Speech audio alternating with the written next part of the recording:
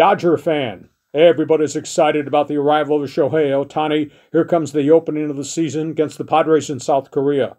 But Dodger fan, I got a question. You a bit worried about your starting rotation?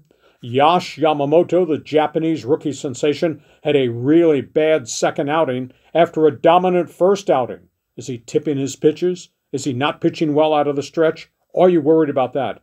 And by the way, if you look at the Dodger rotation as we get ready to start the season, you got Yamamoto, you got the journeyman James Paxton, who has a history of injuries, you got Tyler Glasnow, who's a heavy-duty guy but has had trouble staying healthy, and then you got the kids, Bobby Miller and Gavin Stone. You know, there is no Kershaw, there is no Buehler, there is no May, there is no Gonsolin right now. Suddenly the Dodger pitching, if Yamamoto's not right, looks weird to me. That's one man's opinion on sports. This is Lee Hamilton.